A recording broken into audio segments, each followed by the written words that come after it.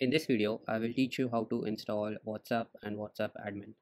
So first thing is you need to download Android Studio. So go to Google and search Android Studio and click on the first link and then click on download Android Studio. So after downloading and installing the Android Studio, this dialog will appear. So you have to click on open. I have saved my both WhatsApp and WhatsApp admin in my download folder. So I will first open the WhatsApp file. It will take some time to load. Okay, so now my project has been successfully loaded in the Android Studio. So first thing is that you need to change the package name of the app. So click on this icon and disable the compact middle packages, and now you can change the package name. So remember that you have to change the name of these two folders only, and the package name should be unique, like there shouldn't be any app with a similar package name on the Play Store. So first I will change this folder's name to V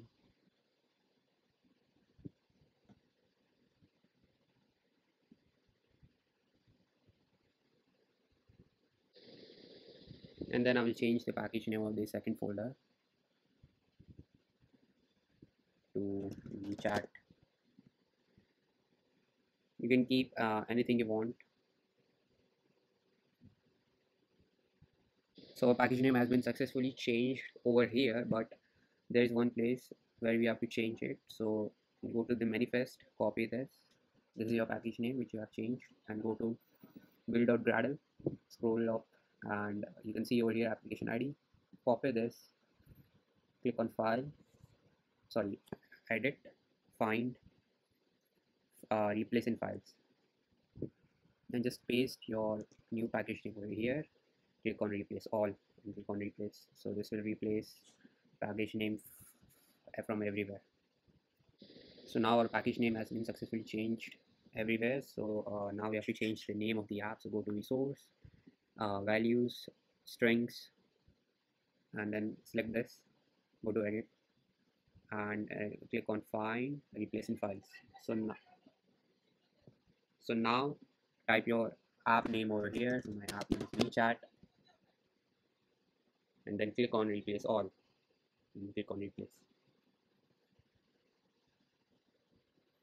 Okay, so now our app name has been successfully changed. Now we have to change the color of the app. So go to string, values, styles, and from here you can change the color of the app, like layout color, text color, whatever you want, the dark theme, and in the app theme, the light theme. And also you can change the chat theme colors also over here. Now we have to change the app logo. So go to the resource folder, double click on it, new image asset, and then click on the this folder icon and choose your logo. So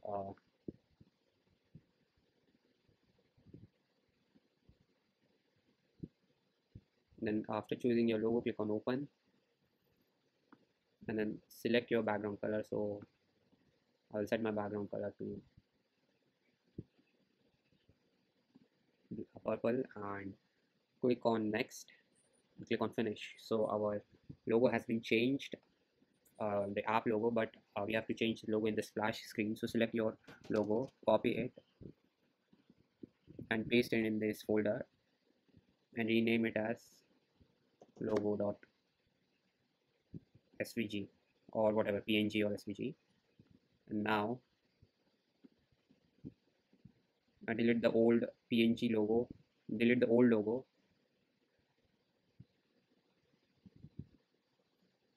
and just to verify, go to layout, splash screen,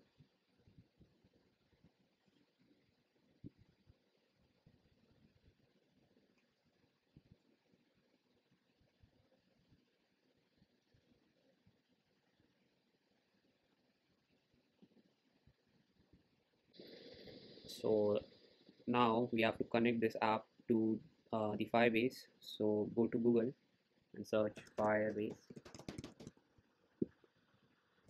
go to Firebase, click on go to console, You click on add project or create a project and accept the terms. Write your project name, click on continue, click on accept,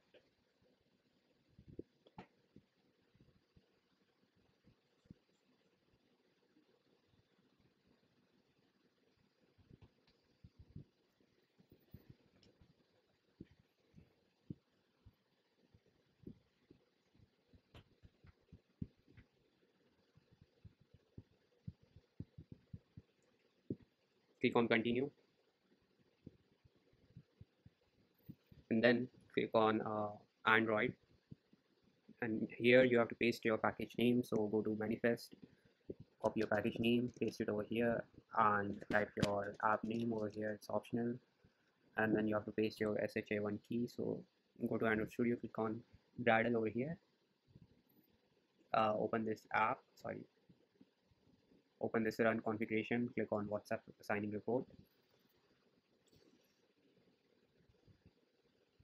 and there you can see our SHA1 and SHA256 key has been successfully generated. So copy the SHA1 key, paste it over here, click on register app,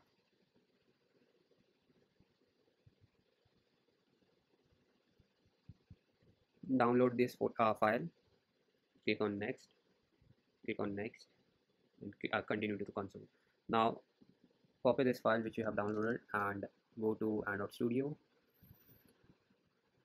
go to project, open this, and then you have to paste that file inside the app folder. So paste it over here, click OK, click overwrite, and done. So now go back to Android and close this, and copy your SHA256 key, go to settings, project settings, scroll down and click on add fingerprint, paste over here, and done. So now both the keys have been successfully pasted. Go to cloud messaging, copy this key, minimize, close this window, and go to user, click on chat activity, scroll down to the bottom at the line 1207, and just copy this key from here to here, click on edit, and then click on find, replace in files, and then paste your key which you have copied from Firebase over here, and then click on replace all, click on replace. So it will just replace the key from everywhere inside the source code. So this is done. Now go to build, go to authentication, click on get started,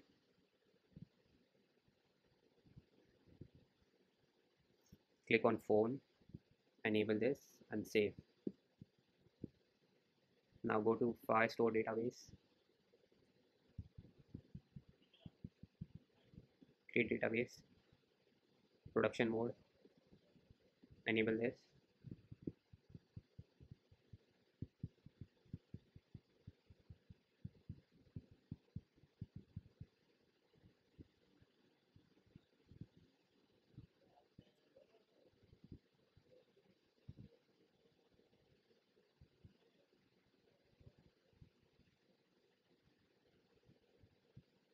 Now our Firestore database has been successfully created. Go to real-time database,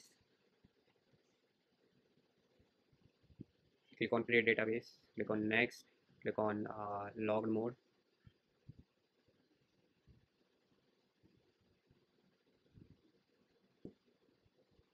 now go to storage,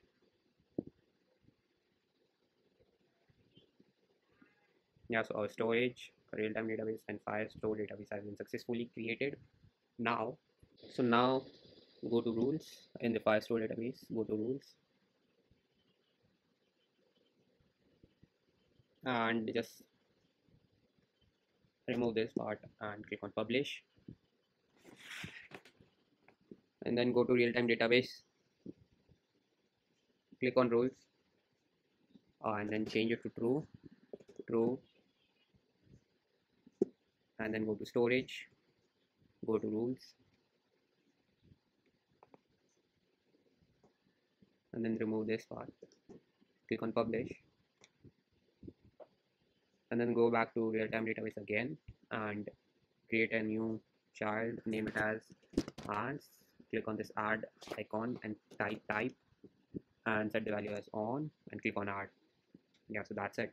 Now go to new tab, type Firebase phone authentication, and then click on the first link, scroll down, click on this device, Android device check API, click on this,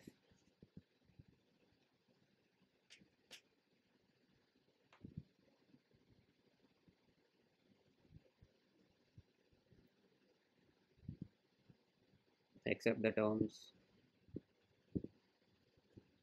and then click on select a project, go to all, select the project which you have created in the Firebase, select it, click on it, and then click on enable the device verification, so it will enable the OTP verification in the app.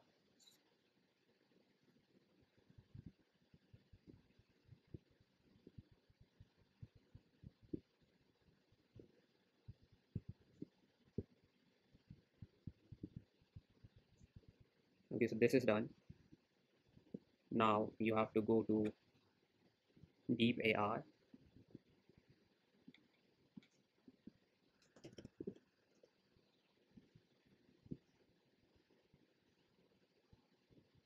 go to this link developer.deepar.ia and create your account, and then this screen will appear your projects. Click on add, get started, type its project name, agree the terms, create project, go to add Android app, type the project name over here again, and then type the app ID. So app ID is the package name, copy this, paste it over here, create app, and then just copy the app key and go to face filters, and on the line 373 paste that key, new key over here. And now go to Admob, you type Admob, click on the first thing, click on sign in, then go to apps, add your first app, select Android, select no, click on continue, type the app name, click on add app, click on done, and go to app settings and copy this app ID, go to manifest, scroll down to the bottom, and over here you can see the app ID, just replace it with the new one, and then go to add units, click on get started and select the banner, create add unit, click on done, and then again select add unit and select the add native advanced, paste it over here, click on done again, and then copy this banner ID, go to resource values string and just select this, click on edit, find, replace in files, and just paste it over here, replace all, and do the same with the native.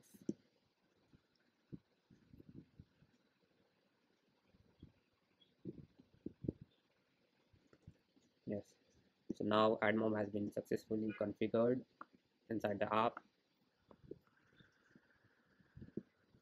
Now the Android app for the WhatsApp has been successfully installed. You can run it and test it, but now we will set up the WhatsApp admin app. So for that, close this, click on open, and this time select WhatsApp admin.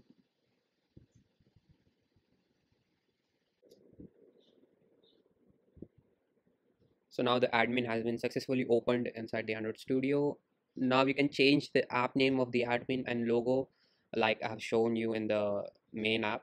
You can follow that and change the app name and the logo if you want to, but the only thing necessary is that the package name shows. So click on the settings icon, compartmental packages, disable that and change the name of the package.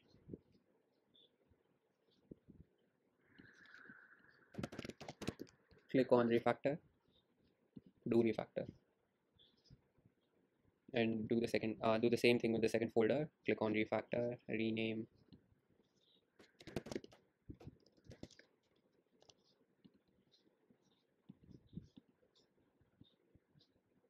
Okay, so now go to manifest, copy the package name, go to Gradle, and then copy the old package name, go to edit, find, replace in files, and paste it over here and click on replace all.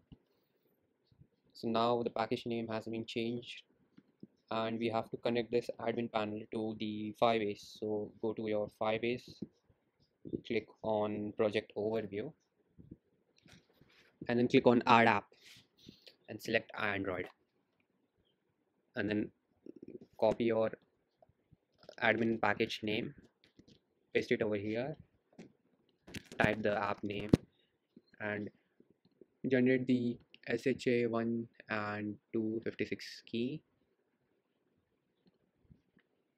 Copy this, paste it over here,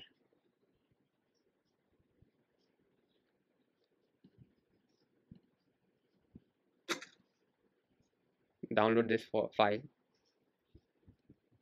click on next, next, next, and just copy this file, go to project,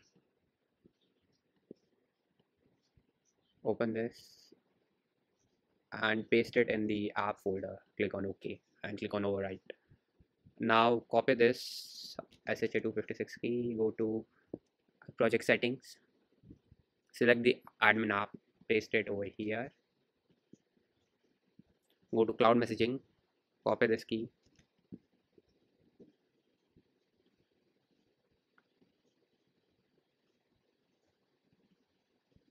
go to adapter, report user, and on the 294th line, copy this key, the old one, and replace it with the new. Go to edit, find, replace in files, and then just replace the key. And now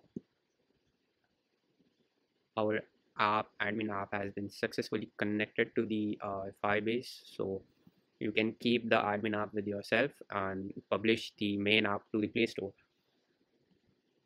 And that's it. So if you need any help, you can contact me on my email or WhatsApp. And if you want me to install the app, I will do that. And the charges are $10. So if you want me to install, then contact me. And if you need any help, then contact me. And thank you for watching.